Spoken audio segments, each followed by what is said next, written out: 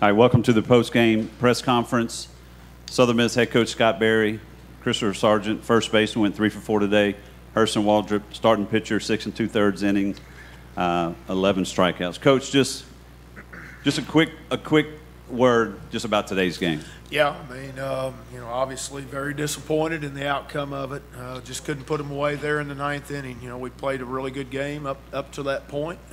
Thought obviously Hurston just continued to get so much better after the third inning. I think he set down 11 people in a row before ended up, when we had to pull him there when he gave up the double in the whatever that inning it was, the seventh inning. So outstanding outing by him. He just continued to get stronger and stronger, and obviously what he was able to do during the course of his outing was to get punch outs, strike people out. We weren't able to do that there late in the game, and they were able to foul pitches off and extend their at bats, and got to credit LSU for that.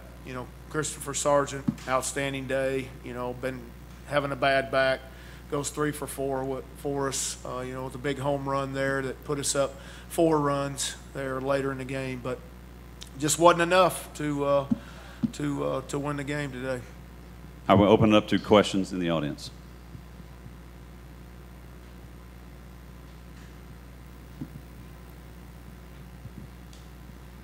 Obviously not the result that you wanted, but to be in front of this crowd in a matchup like this where LSU obviously travels well and your fans pack the place. What was it like to play in front of that?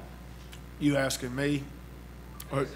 Okay, I'll answer. For me, it was unbelievable. I mean, it was just outstanding attendance. Both fan bases were loud, trying to drown each other out.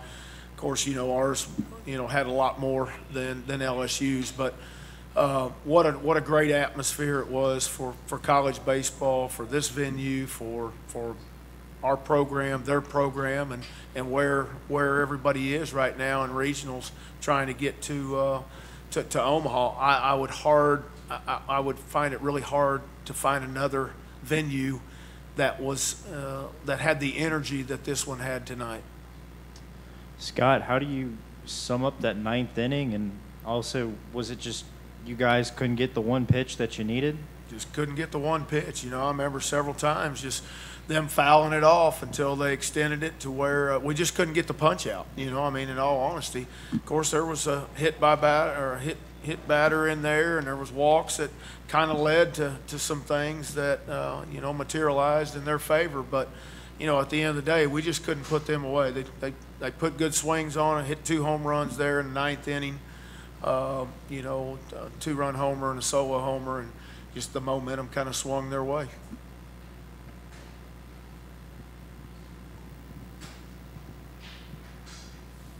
Similar vein to the question I asked earlier, obviously Hurston to pitch in front of a crowd like that, what was that like?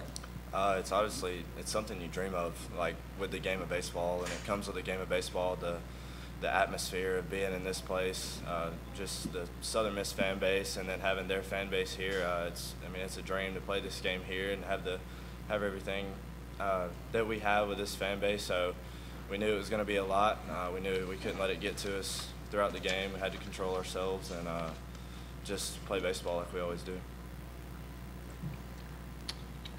Scott, obviously, you lose a game like that, you've got to turn around pretty quick tomorrow. You have concerns, I guess, about the outcome maybe lingering, and how do you avoid that? Well, broke it down to them after the game. We've got a choice. We can get up in the morning and feel bad, feel sorry, mope around, or we can get up in the morning and understand the challenge that's in front of us, just like we did last year in Oxford when we had to beat Florida State in Game 1 on that Sunday and then turn around and beat host Ole Miss that night to get to that championship game. It's a tough road. It is. There's 2 quality teams that we're going to have to beat. Kennesaw State, being the first one, who's coming off an emotional win themselves, to stay alive. But their backs are against the wall just like ours. So, we've got to take it one game at a time. We've got to get up in the morning. We've got to understand the challenge. We've got to accept the challenge, and we've got to be mature about the challenge. And that's basically what we discussed after the game. Hurston, what made the difference for you after the first couple innings? It seemed like you started pitching ahead in the count instead of behind in the count. Is that it? Yes, sir. I mean, it's just the adrenaline rush early. I mean, it's hard not getting nervous about games like this, but you know, once I settled in and was able to control everything, I feel like I was able to control all my pitches for strikes and had confidence on the mound. Whereas early, I may have had a little nerves, but having confidence late in the game. Scott, I feel like what's going to kind of be forgotten is the lineup had a really productive day today. I mean, was there any adjustment made between yesterday and today, and how do you get it to carry over? Well, you know, I don't know. I don't know as far as the adjustment goes. Maybe, you know, it was on the mental side. Yesterday, I felt like we just kind of went through the motions. Our bat played like that, but today, you know, we had some really great at bats today. You know, he started off, you know, McGillis with the 2-run homer and Pato with a big solo home run. But, you know, you had Sarge gets an inning started, takes wild pitch to second base. Danny battles in an at bat, fouls off a bunch of pitches, and then is able to base hit one down the right field to score him.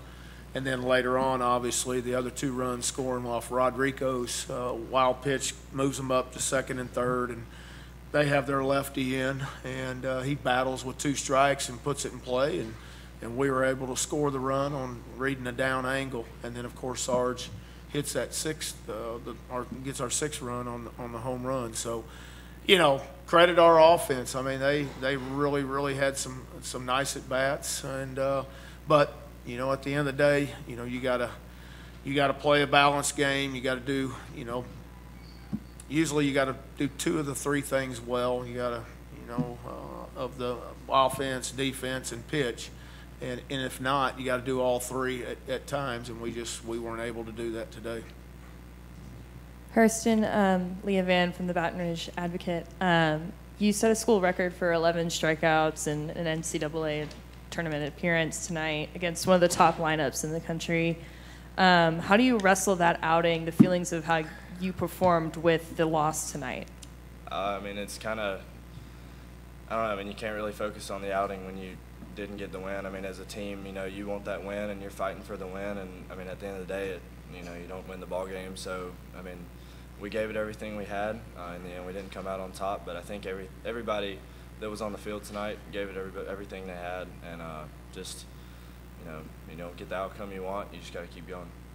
Hurston, which stuff was working for you the best tonight? Early on, I would say the slider and the splitter, and then late it was the splitter and the fastball, being able to mix, and then having the slider and the curveball whenever I wanted it. So just kind of having all the pitches working really was able to get me through those innings. Was there any sort of adjustment after the second? Because really from the second inning on, you just cruised. Yeah, like I said earlier, it was just having the confidence, going out there with the confidence, and just settling down, being loose with everything, just knowing that everything that I had done to this point was going to carry me through this game, so just being confident in what I had. Christopher, what were you seeing from the LSU staff today that you were able to tee off so well? Well, you know, the starter, we knew coming to the game, he was fastball heavy, and, you know, early on he was throwing a lot of fastballs, and I got in there my first at-bat, and he fed me a fastball, and I was able to be on time for that one. And you know, I was just coming to the game. I just want to see the ball up. You know, I've been, you know, in the season, you know, my downfall is swinging balls down and swinging balls out of the zone. But coming to this game, I just had a good plan with seeing the ball up and seeing it over the middle, and I did. Chris, first of all, I want some of what you're taking for your back. It's working pretty good. What are you having to do every day to get ready to play? I just, you know, I got to come in 3-4 hours early for the game and get with the trainer and, you know, stretch, do all I can, you know, get on some stem and get my back loose. And, you know, he's taped me up some ways that he knew best for, you know, the problems going on. And, you know, just having to grind through it, really. I mean, I don't feel the best, but I got to grind through it for my team. Scott, I apologize if you've answered this before, but in that 9th inning, did you feel it start to slip away, or did you feel like you guys still were in pretty good control of this game? No, you know, I really, of course, you know, witnessing last night's 8th inning that they had. But, you know, we had our guys that have brought us to this dance all, you know, in the game, and they've been proven, and you know, they've been in those situations before. So, certainly we were glad to hand them the ball. They've been very, very successful for us. It's just, obviously as the momentum kind of starts swinging a little bit, you just kind of hope, man, just hit it to somebody, hit it at somebody. But because it was obvious we weren't able to punch them. I mean, we weren't able to get the strikeouts that Hurston was earlier in the game, and we didn't get them late. And credit LSU on their at-bats and being able to foul and extend those at-bats and then obviously get some pitches that they could hit. Coach, coming into this game, you extended a lot of pitching that you more than likely would have not liked. Could you just talk about what the pitching staff is going to look like coming up against Kennesaw, maybe? Well, it's going to be all hands on deck from here on out. I mean, that's you either live for another game or you go home for the summer. So everybody's got to be ready outside of those that obviously have reached their pitch count and our starters, 2 starters, but. Everybody else, they need to be ready. And, we're at a situation right now, I told them after the game, we're going to have everybody ready to go. Guys that haven't contributed a whole lot, they need to be ready to contribute. And, we're to pull this off. But I feel like we can do it. We have time for one more question. Final question.